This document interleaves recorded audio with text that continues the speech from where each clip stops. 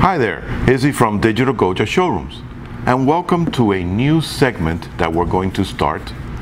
This is the top 15 questions asked about how to use my Nikon D7100. Now, I scoured the blogospheres, Amazon, eBay, our own website. I even checked customer service questions and phone calls that I've received, and this is pretty much a basics 101 on how to get comfortable to work with your Nikon D7100.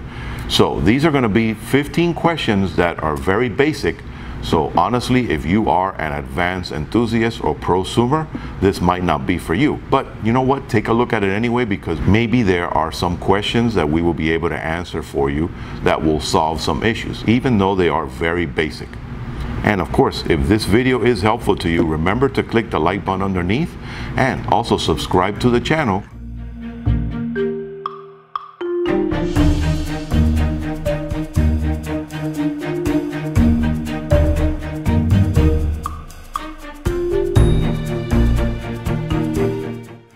How do I switch between card slots? Well, this is very simple. The beauty of this camera is you have two actual card slots. You have number 1, which is a default, and number 2. So I'm going to place one card here. Make sure you push it till it locks it in place, and press the second one, lock it in place, turn on the camera. Now we're going to go into our menu setting, and we're going to go into the role played by card slot number 2. So when you move over, you have the first option is overflow. That means that when the first card slot is filled up, the second one will take over. Then you also have the backup feature, which is great. I like to use this myself because that means that it could back up your images in case something happens onto your second card. It's better safe than sorry. And of course, the third option is where slot 1 does raw imaging and slot 2 does JPEG imaging, again, of the same image. Now, if you are readily into video, you obviously want to do the first one, which is overflow. Because remember, your camera stops recording at 29 minutes and then it switches over. So you want to make sure that you have enough room, especially since we're now recording in 1080p. And then some of us photographers and videographers have enough room with today's 32 and 64 gig cards, so the second feature. And then of course, if you are just doing a photography shoot, your RAW and JPEG is a great advancement.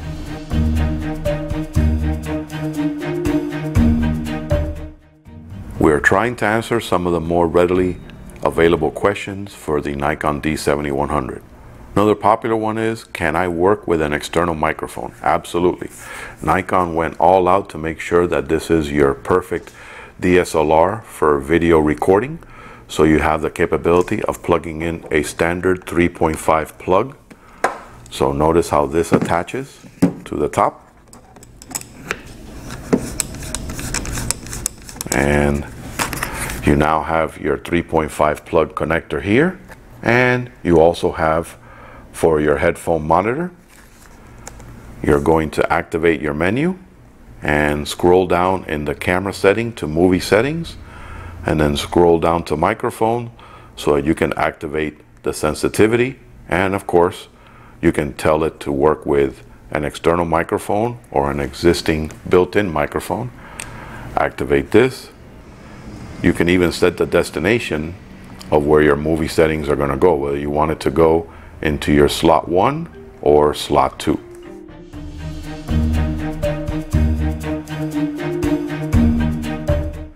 We're now going to take a look at how to choose our focusing points. First, you want to make sure that you have your focus dial set to AF right here, and then you're going to click on your info button, hit it twice, and now notice here you have the capability of shifting over your focusing points. So this way you can be real specific in where you want your D7100 to maintain its focusing parameters. They made it really simple.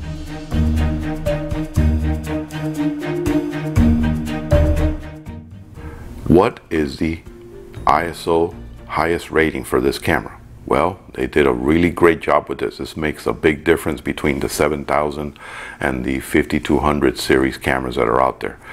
The beauty of it is they made it very easy to handle.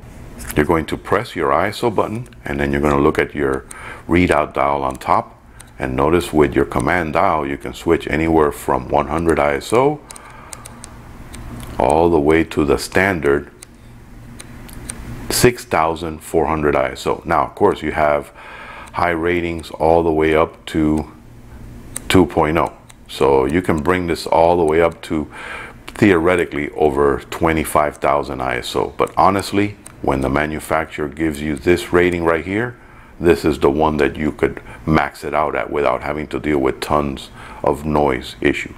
And now that we speak of noise issue, you also have the capability of activating your noise reduction system, and that's really simple by just pressing the info button on the back.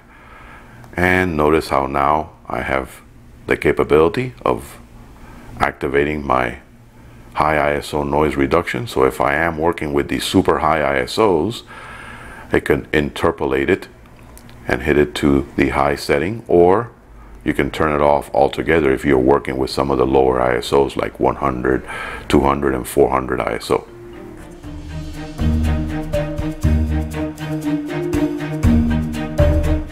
How do I set up my dust eliminating feature?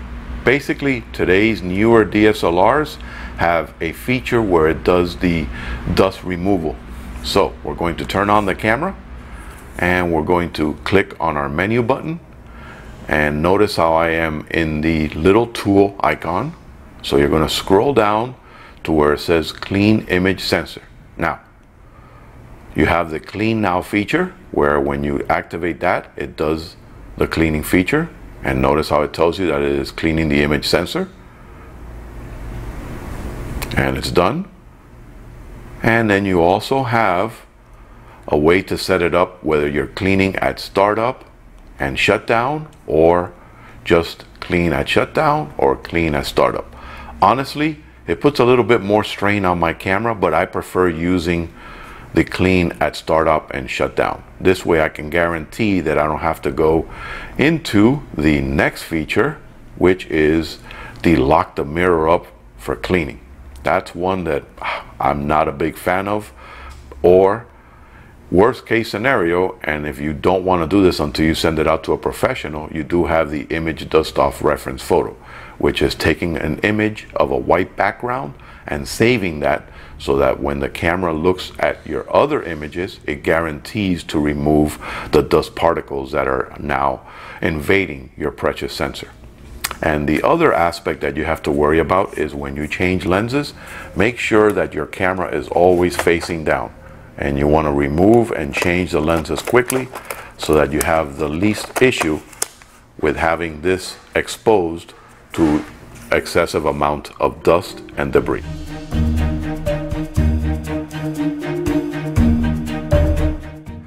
Well, can you use your existing ENEL3E battery with the new Nikon D7100? I'm afraid not. Number one, they switched to a totally different format. They now work with the ENEL15, which happens to be one of the more popular batteries out there now. It actually works on a lot of their different DSLRs and even some of their more heavy-duty point and shoots. Plus, it now has, of course, a totally different charging system. This is the MH25, which has a really nice feature. You have the capability of using it with this adapter that it comes with as a wall wart system, but it also comes with your cord. I myself prefer this feature because sometimes when I'm traveling, I'll find that some of the hotel rooms have the actual AC connectors in really odd places, so it becomes really difficult to be able to put it as a wall wart system. So this allows you to extend it out and gives you the added benefit of not having this flush in there and also forgetting it. I usually tend to put this on my nightstand so I don't forget it. Usually if you have a wall wart, at least it happened to me many times, I've forgotten about it. The average lifespan with this battery is usually about 900 shots. So again, It does a very good job of being able to capture all your video and imaging needs with this new ENEL15 battery.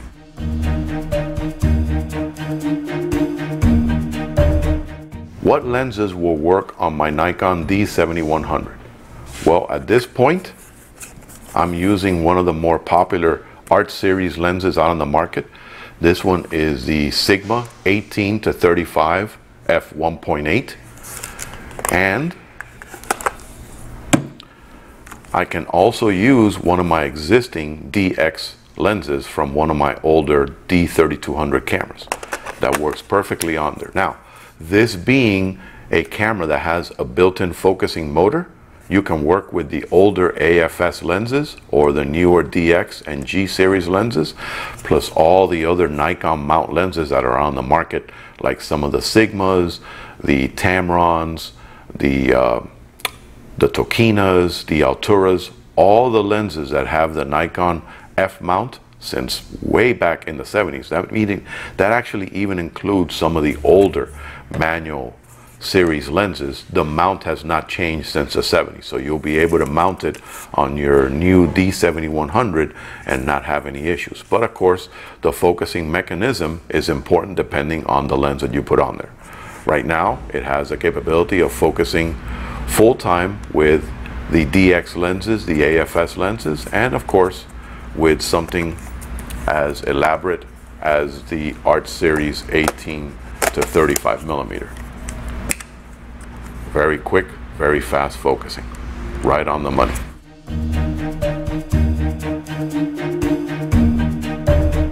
How do I set my camera, or does it actually do HDR photography?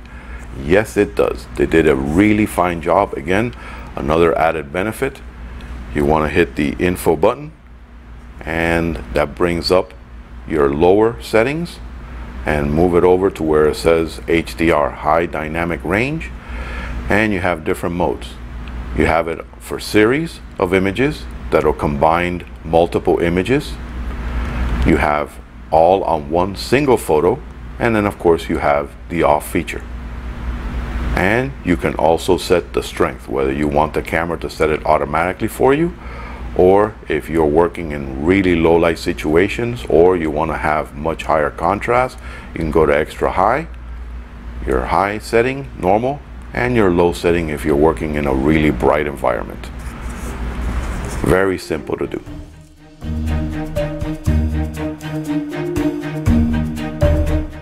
Is this camera simple to work with for a novice beginner? Absolutely. Notice on your control dial that you start out with your standard auto setting that we're all used to, but Nikon went a step further and added the scene mode, where here, using your command dial, you have many different setups depending on the kind of imaging you want to do. I mean, we have a setting for any kind of shooting situation.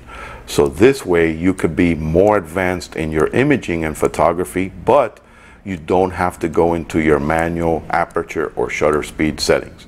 You have plenty to choose from. Plus, on top of that, we even have an effects setting where we can do low key, high key. Notice for any kind, you even have selective color, where you can go ahead and pick the particular color you want and turn the rest of your image in black and white. So they really did a great job in guaranteeing that you have a lot to choose from, but you're not overwhelmed with having to immediately jump into your manual settings like your P, S, A, or M.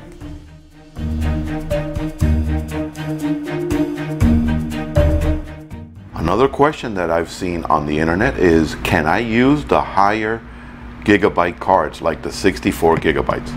Absolutely. This camera is meant to work with all the SD XC cards that are on the market. Notice that right now I'm using one of the SanDisk Ultra. This one is the SD XC Micro in 64 gigabytes. It's a class 10, and it allows me to do rapid shooting and also raw files. The reason I work with the Micro is because since it comes with an adapter, I can use this on my GoPro and also on my DSLR. And of course, it'll fit perfectly into the card slot. Remember to push it till it locks in, And since this camera has 2 slots, I also work with a 32 gigabyte, and I have it set to my backup.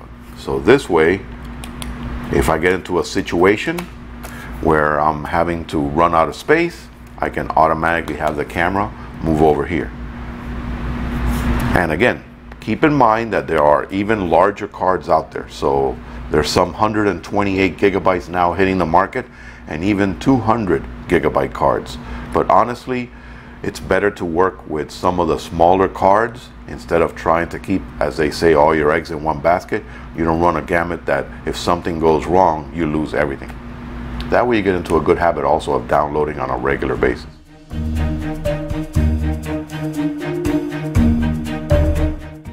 I've read on a lot of the question blogs that are out there, a lot of users are having confusion on how do I do a quick format for my memory card. I've tried doing it on the computer, it's not working properly. I'm having a lot of issues, and that happens. If you do a lot of deleting on the fly by just pressing the little trash can, that is not going to delete all your images properly. It really is just compressing them. So notice how they have an orange icon for format here. And if you look in the front, you have another one here. This one is right next to your matrix and metering button. So the way they did it is, once you hold both of these buttons down simultaneously, that will instantly format your card. Now, Nikon came up with this idea to make it easy for the photographer, especially to guarantee that you get a nice clean format on your card, so it works as if it was day one. But you always have to remember, once you format it, those images are pretty much gone forever. And it's very simple to do. You hold both buttons at the same time for about 5 seconds and it will format your card.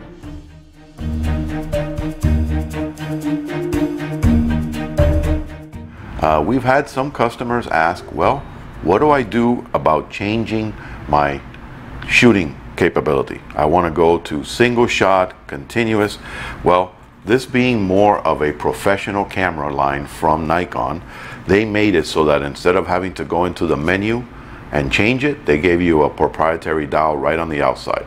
Notice when you press this little lock button, that releases the ring and it allows you to switch over from single shot, where it only shoots once as you press it, and continuous low, and continuous high, which can go all the way up to 7 frames per second. You even have a Q mode, which is a quiet shutter mode.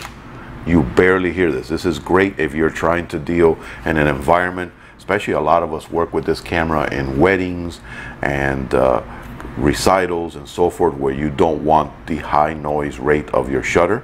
So that's a really great feature. Of course, this is where you also have your self timer mode and your mirror up mode, so you can take your long exposures and not have the issue of movement from your reflex mirror going up and down on a continuous basis.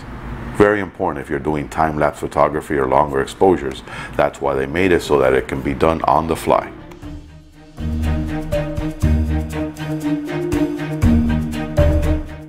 I found another question on there. Some users are asking, can I use my USB connector from my previous Nikon DSLRs? Well, this one seems to be very universal when it comes to the Nikon DSLRs. So if you notice, on the side there is your USB port, and now I'm going to use the supplied USB cable, and this one seems to be the same one that I also had for my D90 and my D300S. So yes, it is the same connector cable there, and of course you have the USB 2.0 connector on this side. Now, honestly, I'm not a big fan, because remember, this is not charging your camera. So if you're downloading and in the middle of the download your battery is not fully charged and it dies, you might corrupt some of the files. I'm a big fan of the USB card readers. These are very well made. They're easy to work with. They keep getting smaller and smaller. And notice how you have a room for your SD card, and since a lot of us work with GoPros out there, they pretty much control that market. Guess what? You also have a micro USB card reader attached. So you could be working with two different cards, swap them out. So you can have one reading on this one and another one on the other drive. And again, this, you don't have to worry about it. You just plug this into your computer, your laptop, whatever your download properties are, and you leave it attached there at all times. You don't have to worry about the battery running out or having an issue with getting the files corrupted.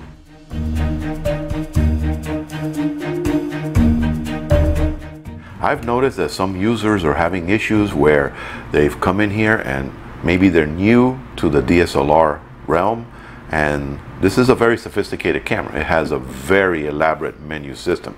If you look on here, there's multiple folders with subfolders built in.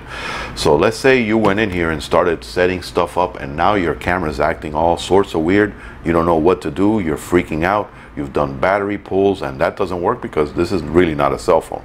So guess what? Nikon thought about this. They gave you a really simple way to do a factory default reset. All you have to do is look for these two green buttons. You have one here, which is right next to your under and overcompensation button next to your shutter. Notice the green. And then you have another one down here, right next to where your ISO button is. So when you hold both of these for about 10 seconds, boom, that's an automatic reset. Your camera is now set to the factory default as if you just literally took it right out of the box.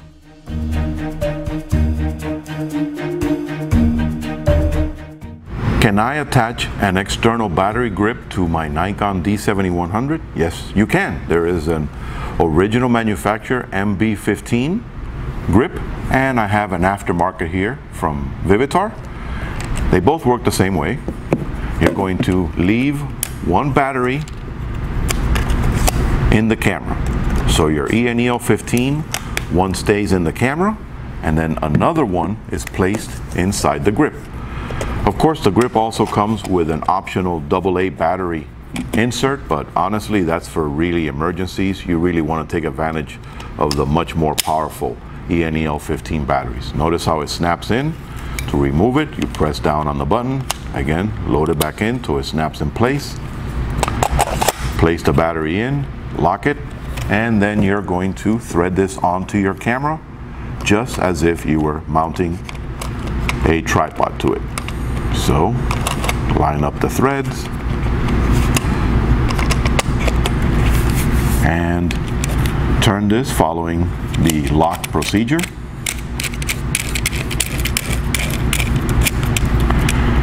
And now the beauty of it is that you now have access to two batteries, so you have double the power. Plus you can also shoot vertically this way, which is a very nice feature, especially for us photographers, so we don't have to try to do this kind of thing. You can shoot directly from here, and you have your command dials to change your aperture and shutter speed. Plus you also have, to access your menu, you have a toggle switch right on the grip itself. So this gives you the added benefit of an additional external battery, so you don't have to stop what you're doing and swap out batteries. Plus, you also have a better ergonomic grip if you're working in situations where, especially as a photographer, you want to do vertical shooting. And for us videographers, again, it's fantastic because you have double the power now.